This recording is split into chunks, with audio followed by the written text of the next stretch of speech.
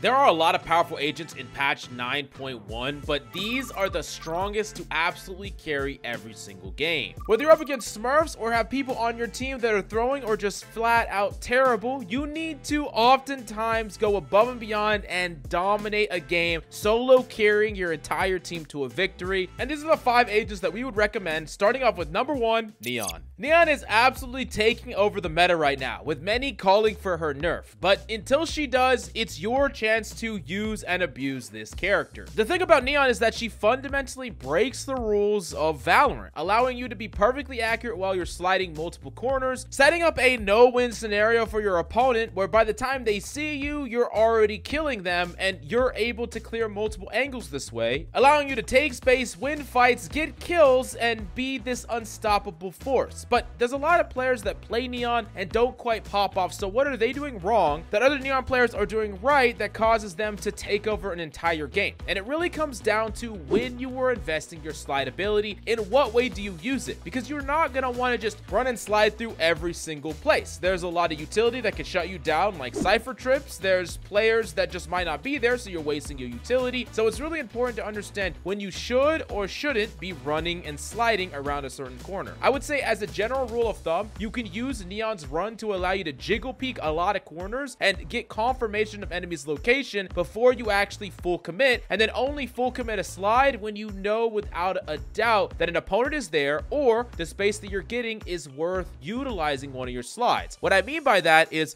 getting a little bit of space early before you hit a site might be better to jiggle peek and allow you and your team to swing it out together. But if you're full committing to a site, you want to clear the really dangerous areas with the slide and commit to it, because if there's no one there, at least you get control of the site. But if there is someone there, then you're setting up a really unfair fight where they have to hit you while you're sliding and first shot accurate. You're gonna get better at maintaining this balance over time, but try not to just blow both slides right out the gate and waste them on situations where you're not really taking a gunfight. But in addition to just sliding, Neon's ultimate is also just crazy powerful because you're running and shooting perfectly accurate, and enemies are gonna have a really hard time hitting you. I would really say though that you need to disconnect using your ultimate from normal gunplay, because you never want to stop. Change directions oftentimes is bad as well. You want to constantly be moving so that it's really difficult to hit you, and you don't want to kind of take fights like you would with the rifle, because you're slowing yourself down way too much and you're allowing enemies for really easy shots on you. Now, one of the things that could actually affect your movement and your aim on every single character is your movement, and so many players have terrible movement. You can easily just watch how someone moves and quickly deduce what rank they're in, and that's just how important movement is. But on our Move Like a God course on the SkillCapped website, we teach you all of the movement fundamentals so you can go from terrible movement to God tier movement as quickly as possible. And with our money back guarantee, if you don't climb, you don't pay. So what are you waiting for? Slide on over to the SkillCapped website and check it out down below. Then the next agent that we got to talk about is actually Clove. And for solo carrying specifically, I think Clove is the very best agent because she gets to do a lot of things that other controllers just don't get to do. She gets to be far greedier with the way that she challenges and fights enemies because she gets a second life plus the ability to smoke after death, meaning that as long as you're continuing that hit, she's still going to be able to get value and fill the fundamental job for her team. This is super important because other controllers, they have to be very cautious, really value their life in a much more serious way, because if they die, they can make it impossible for their team to execute. So you can afford to be more proactive and oftentimes be the one that follows up directly with your duelist, trade them aggressively, and then further take site control aggressively. And another thing that I think is super underrated in general is just your ability to frag when you can play around your own smokes. There's going to be a lot of situations where you get a kill, pop a smoke around you, use the smoke to peek or isolate engagements. This is one of the best things that a controller can do on the fly to allow them to literally pop off in a way that a duelist cannot, because they get to basically force enemies to push around and through the smoke. And that's why Clove can be amazing in a clutch, but also is a character that brings a lot of static value to your team in the form of smokes and just setting up site tanks. I would say the only risky thing you can do on Clove is playing too far away from your objectives and lurking a bit too much. I think there are times when you can lurk, but you got to make sure that you can still do your essential job, and if you die and get caught out, you're still in position to actually smoke for your team. Also, right now, late lurking is super powerful, and Clove really wants to be able to smoke for her team, so there are going to be specific examples when you can lurk, but make sure that you're still doing your fundamental job if you're the only controller. Now, the next character we got to talk about is actually Gekko, and Gekko is just really strong, especially especially if we're talking about ranks lower than Diamond. I cannot recommend Gekko enough. A lot of players are not disciplined enough to deal with the flashes. It gives you information about where enemies are, and you're gonna full blind people, so even if they turn on them, they're just gonna get killed. And if you combine that with the fact that Gekko gets to allow a plant plus a hold, more bodies trading people out when they try to stop the plant, setting up fundamental strategies that you just can't really utilize with other characters, because you get to plant and set up things that protect the plant or holding for the character planting, so you can play all default, which is super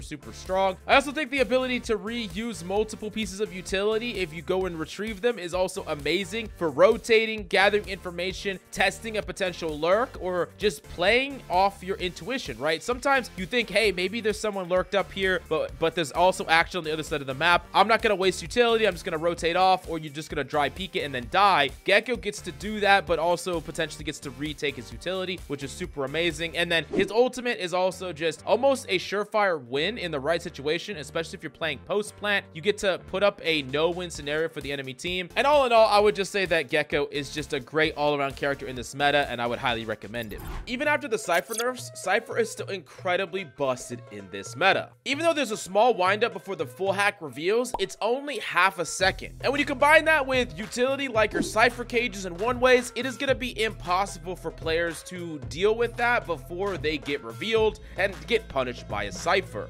Oftentimes, if you do not have a character that can break trap utility, you're going to have a really hard time pushing up against a Cypher even after these pretty meaningful nerfs. I do think there's going to be some extra value in setting up your trap wires in ways that are creative and don't fall into what everyone else is doing, so players are caught off guard by it, and by the time they realize where the things are connected to and where they need to shoot, it's too late, and that 0.5 seconds is meaningless. That being said, when you're up against compositions that want to destroy your trips, you need to be a little bit creative with how you're placing them. Think about where enemies are going to funnel to. Think about how you could set up a trip to still get some amount of value or information. And I think most important of all, on Cypher, you need to really be careful about tracking enemy ultimates, because once they have ultimates, they're going to play way different. Enemies are often going to make a really proactive play on certain ultimate cues, like Clove ultimate, Phoenix ultimate, even Gekko ultimate. There's a lot of ults that when they have them, you know that they're going to go in very hyper aggressively and even brute force through your trips, and you need to know when that is, how you can either change up your setup or play off site and potentially for retake, hide your cam, don't look in your cam, save it for the retake, because you know they're gonna play way different than they normally do. So look at people's ultimate, look who has ultimate, look who's one orb away, realize that they're gonna go potentially grab that and hit on your site, and if you're prepared for this, you can make a plan to be better suited to either sustain and survive through it for retake it down.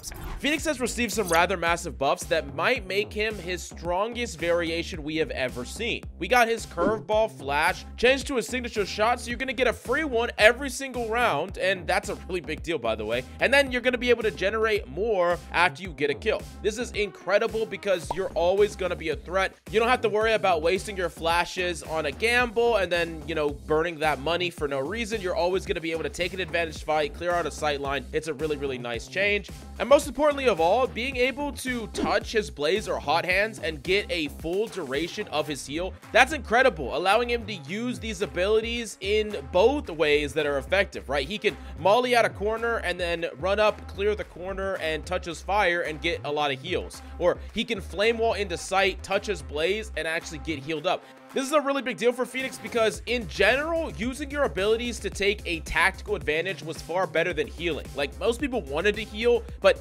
healing yourself up just a little bit was not worth getting an advantaged fight or forcing someone out of like a corner and swinging into you, or being able to cross onto point without enemies knowing. These were all really important things, but now you don't have to pick between one or the other. You get to do both. But these are the 5 best agents that I would suggest you play right now. Let me know if there's any agent you feel like we missed, and definitely check out SkillCapped if you really want to get god tier movement or god tier aim. We have courses dedicated to help you go through the motions from beginner all the way to pro level, so you can quickly master these fundamentals step by step, start carrying in your games, and climb as quickly as possible. We offer money back guarantees, so if you don't climb, you don't pay. So check it out right now in the links down below.